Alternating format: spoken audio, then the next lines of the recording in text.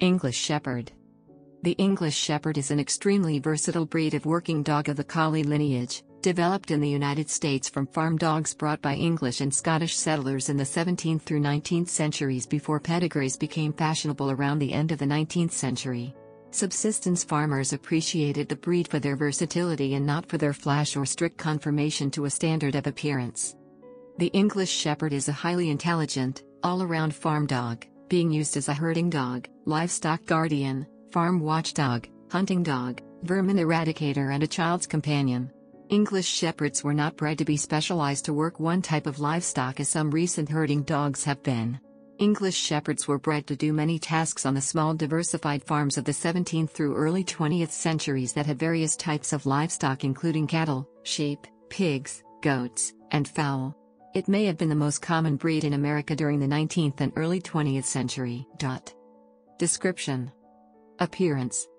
English Shepherds are similar in appearance to Border Collies and Australian Shepherds. English Shepherds usually have tails and a less rounded head than many Aussies. English Shepherds are never merle as Aussies frequently are. They are generally not square in body like an Aussie. English Shepherds tend to be larger than Border Collies but are most readily distinguished from Border Collies by their very different upright, loose-eyed herding style. The English Shepherd is a medium-sized dog, usually somewhat longer than it is tall. It generally weighs between 20 and 30 kilograms, 44 and 66 pounds, and is balanced in proportions. As a working dog on small farms, English Shepherds have been selected to fulfill a variety of needs. This has resulted in a wide range of regional variations. The coat is medium length and can be straight, wavy, or curly. There is frequently feathering on the legs and tail, as well as on the ear. As a working dog, the coat should be easy to keep, requiring very little grooming. Dirt tends to just fall away. English Shepherds tend to shed quite a lot and fur may be found on and under furniture, clothes, and carpeting. The primary coat colors are sable and white, clear and shaded, tricolor, black and white, and black and tan. Other variations such as solid dogs of any color, piebalds, and red-nosed tricolors and sables also exist but are not common. Temperament. The English Shepherd temperament is the defining characteristic of the breed, with high intelligence and often a unique type of kindness for those in his home, both animals and people. The English Shepherd is often an independent worker. English Shepherds are adaptable and learn routines quickly. Some can be watchful of strangers and are more one-person dogs. However, once he accepts people or children or stock as his own, there are few better caretakers than an English Shepherd. The English Shepherd frequently exhibits an independent, bossy or enforcer of the rules streak in his temperament. If the dog's desire to enforce order is not channeled and directed to a suitable end by a strong, confident leader, he may exhibit many undesirable behaviors. Nevertheless, English Shepherds can thrive as companion dogs in environments that provide sufficient mental and physical stimulation. English Shepherds require a lot of exercise, at least 40 minutes of walking per day, and may become destructive if not provided enough. They have a natural instinct to chase and enjoy playing a game of fetch. They tend to become calm and relaxed at the end of the day, likely to curl up at their owner's feet. This breed was selected on diverse small family farms in the past and has been selected to work in a partnership arrangement with his master. Health. MDR1 gene mutation. Recent research at Washington State University indicates that, in addition to many other herding breeds, approximately 15% of the English Shepherd population is subject to the MDR1 gene mutation. Dogs that are tested positive have increased sensitivity and adverse reactions to a number of common canine drugs. A simple cheek swab is all that is needed to test if the dog has this potentially life-threatening condition. History originating in northern England and Scotland, these dogs came with the first settlers to reach the American colonies. American farmers appreciated this versatile breed and used dogs to protect their farms and livestock.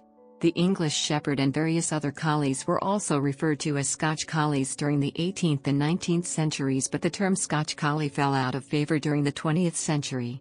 Quoting from Leon F. Whitney early in the 20th century, How to Breed Dogs, 1937, no ISBN, it is known variously as the farm shepherd, the barnyard collie, the old-fashioned shepherd, the cowdog, the English Shepherd, and other colloquial names. And while I doubt there is a more alert, trustworthy, or American dog, still no breed specialty clubs have organized to push it. It is the ordinary shepherd that one sees on farm after farm throughout the country. Despite the publication date of 1937 given here, English Shepherds were registered as a breed before that time through UKC, 1927, and probably the defunct Southeastern Kennel Club before then. UKC apparently had another registration going on for a type of farm shepherd that was separate from the English Shepherd. Many times the names were confused, but at other times they were distinguished as different breeds. All of these names as well as farm collie were applied to the farm shepherds of the era. As there was no breed club or registry until later, there is some dispute over exactly which name applies to which dogs. Australian Shepherd is likely a derivative of these farm dogs and appeared primarily in the western United States. The English Shepherd, on the other hand, was more common in the Midwest and East. These dogs are primarily descendants of the working farm dogs of England. As the small diversified farms in the Midwestern and Eastern United States dwindled in numbers, many of them replaced by larger and less diversified operations, the English Shepherd became a rare breed. Working life. English Shepherds are very quick to learn farm routines and will work independently with little training, but will benefit from some training and guidance. More than just a specialty herding breed, the English Shepherd is also a guardian of property and livestock, and a hunter of game and vermin on their territory. English Shepherds are also known for their ability to track and tree raccoons and squirrels. The modern English Shepherd is best suited for farm work, but they are used for hunting, search and rescue, SAR, therapy, and as competitors in dog agility, obedience, rally obedience, tracking, and flyball.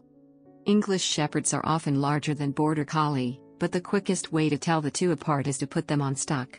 Border Collies tend to herd with a distinctive strong eye contact and a crouching stance, while English Shepherds have an upright, loose-eyed herding style. English Shepherds can work all types of stock, from the meanest bull to baby chickens. Compared to others, they are prized above specialty herding breeds for being as gentle as possible or as tough as necessary with the stock. This ability to rate their stock stems from the great empathy they have for their family and livestock. With the right upbringing, this empathy makes the English Shepherd a wonderful family dog. However, the same fussy nature which this breed excels at in keeping order on the farm can cause havoc in the local dog park, where the English Shepherd often appoints himself as the leader. Activities. English Shepherds can compete in dog agility trials, obedience, showmanship, flyball, tracking, and herding events.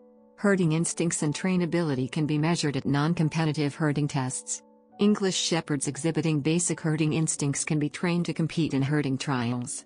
English Shepherds also possess a strong hunting instinct from their past use as an all-purpose farm dog. They are known to tree prey and can be trained to flush birds by taking advantage of the innate herding instinct. Flush birds by taking advantage of